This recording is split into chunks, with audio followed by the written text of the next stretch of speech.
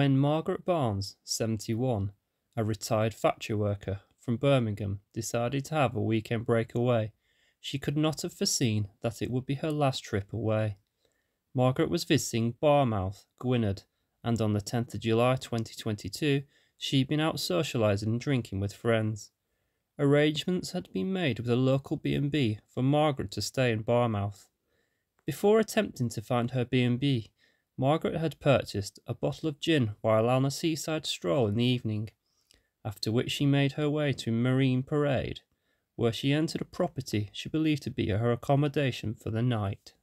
Margaret had in actual fact not entered her B&B, but instead she entered the home of David Redfern, which she found unlocked.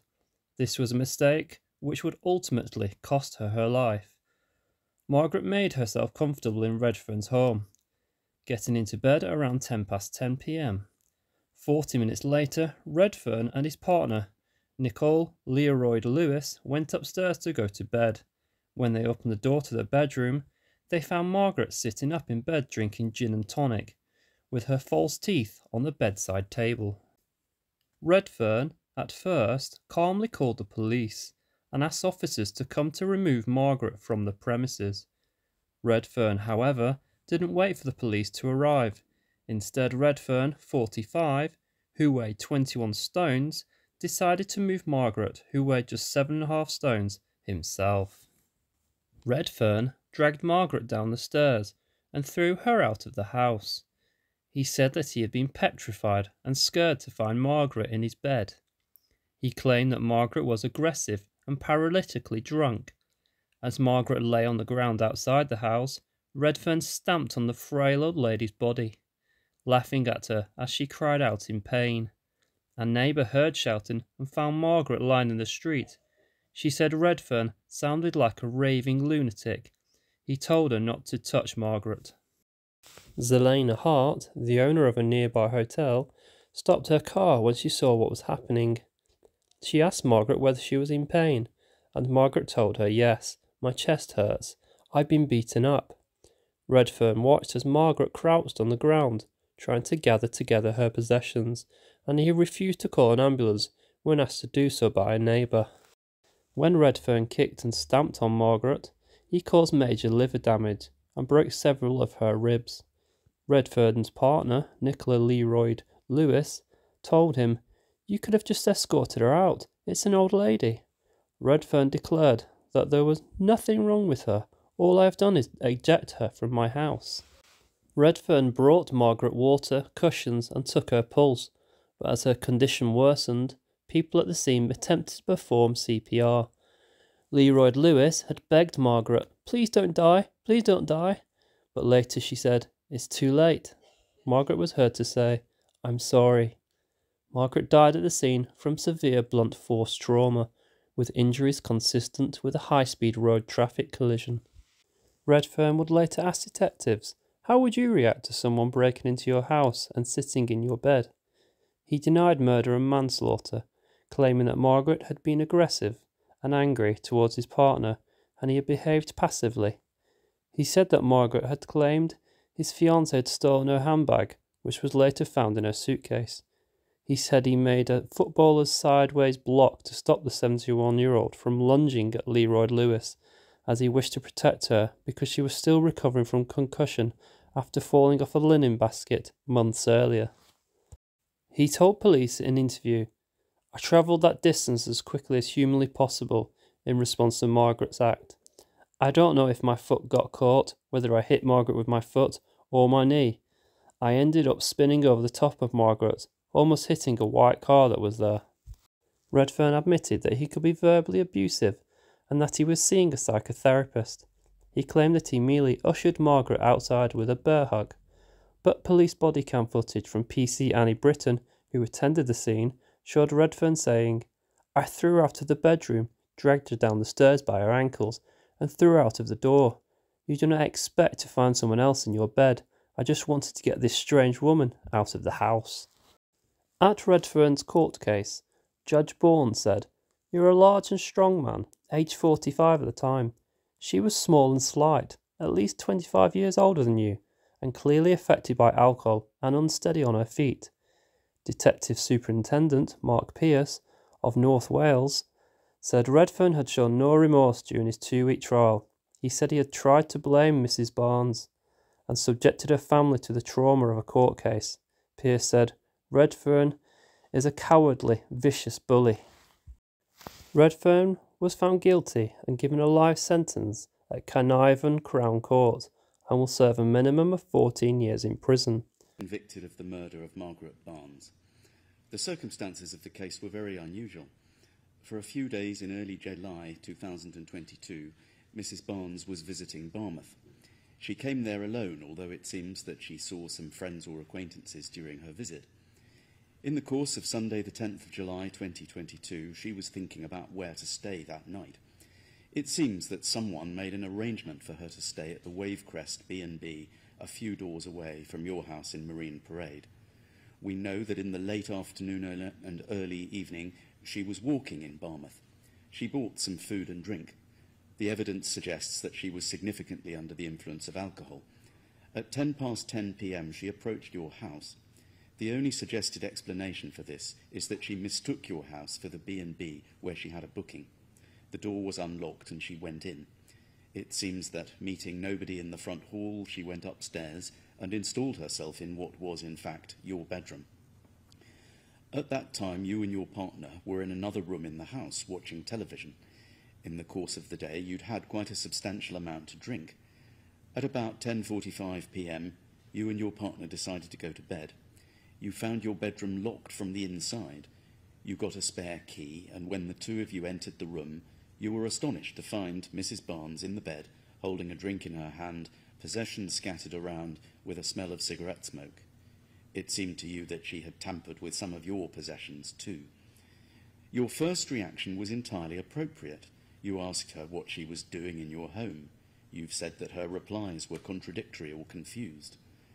At 10:52 p.m, you telephoned the police, told them calmly about the situation, and asked them to send someone to remove Mrs. Barnes.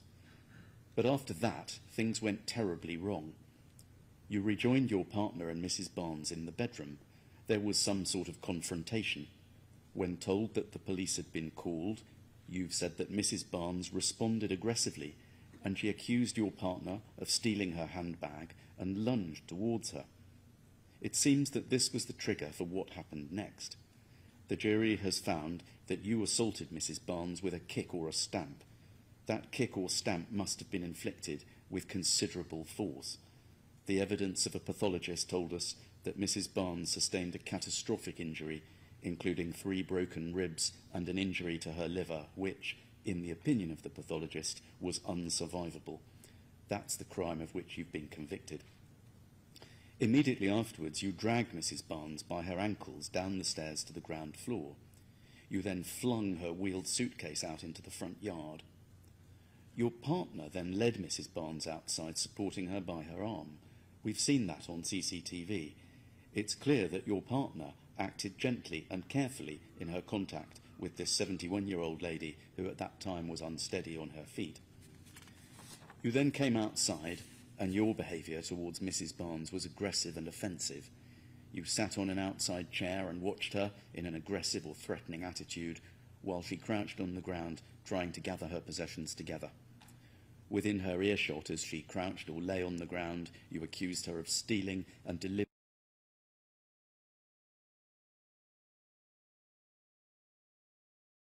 I'm glad to say that in your evidence to the court, you acknowledged that appalling behaviour and apologised for it. Over the next couple of hours, Mrs. Barnes remained on the ground outside your house and her condition deteriorated.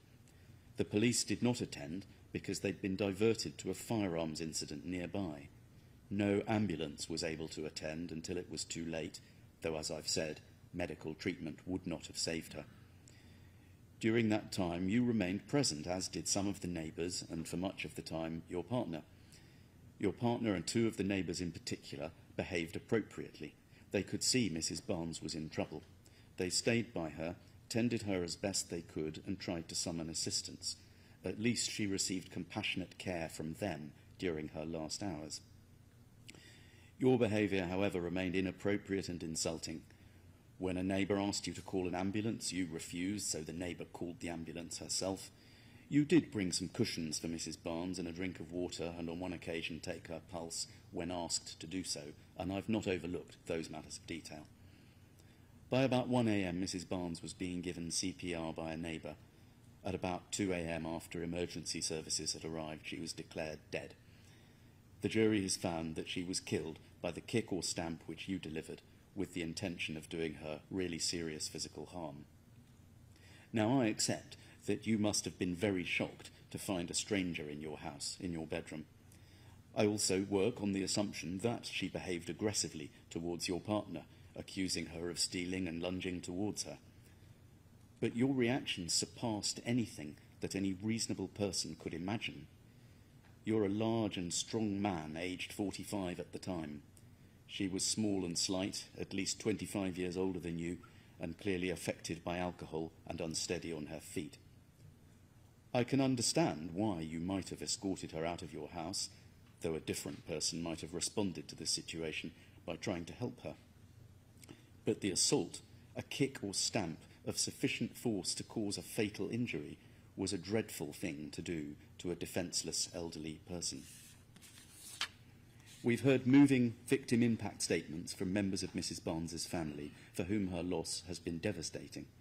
She was a much-loved wife, mother and grandmother. By statute, the sentence for murder is life imprisonment. My task is to determine the minimum term which you must serve before you can be considered for release. In determining the minimum term, I must take into account the seriousness of the offence and must give credit for any periods of remand in custody. I have to have regard to the principles set out in Schedule 21 to the Sentencing Act 2020. Applying those principles, this is not the sort of wholly exceptional case which attracts a whole life term under paragraph 2, nor is it in the categories which attract minimum terms of 25 or 30 years under paragraphs 3 and 4. That being so, paragraph 5 provides that for an adult offender, the appropriate starting point for the minimum term is 15 years. I'm then required to take into account any aggravating or mitigating factors which have not already been considered in my choice of starting point. Schedule 21 provides non-exhaustive lists of factors which may be relevant. In this case, 2 statutory aggravating factors were present. First, the fact that the victim was particularly vulnerable because of age or disability. As I've said, Margaret Barnes was a frail and elderly lady affected by intoxication. Second, mental or physical suffering inflicted on the victim before death. As I've said, you forcefully dragged her down the stairs, and then outside the house you engaged in the insulting and taunting behaviour that I've described. Those matters did not contribute to her death, but they make the case more serious.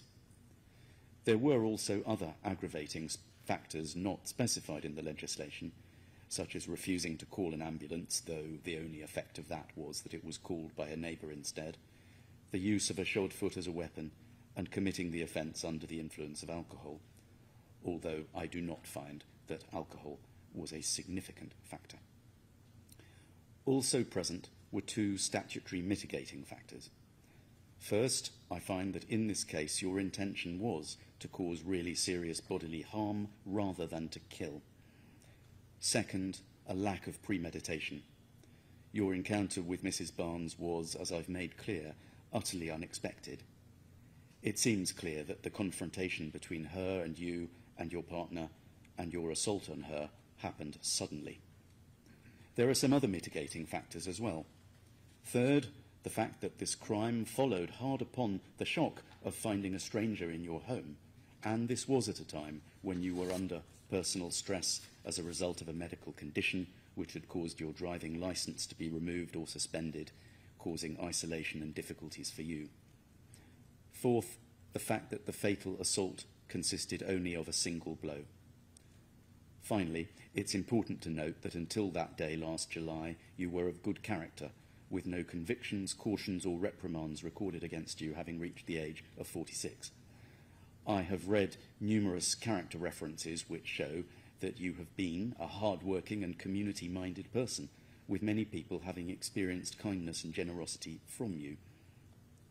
Your counsel has put forward some other factors for my consideration, but these have not made a material difference. I do not accept your good character extended to what the courts sometimes call exemplary conduct. The impact of this case on your family must be considerable, but that is an almost inevitable consequence of an offence of this kind. Your positive attitude to custody is to your credit, but is not so unusual as to affect the minimum term. And I'm not in a position to judge that the risk which you may pose in the future is necessarily particularly low, as counsel has suggested.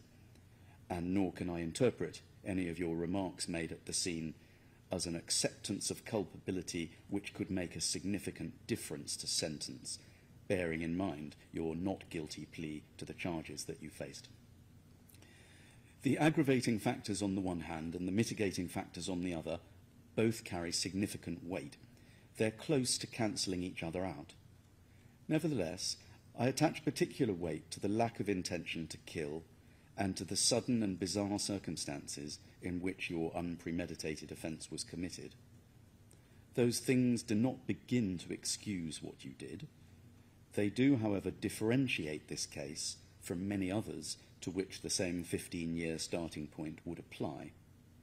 The net effect is that I will make a small downward adjustment to the minimum term to 14 years. Can you stand up, please, Mr. Redfern? The sentence for murder is life imprisonment.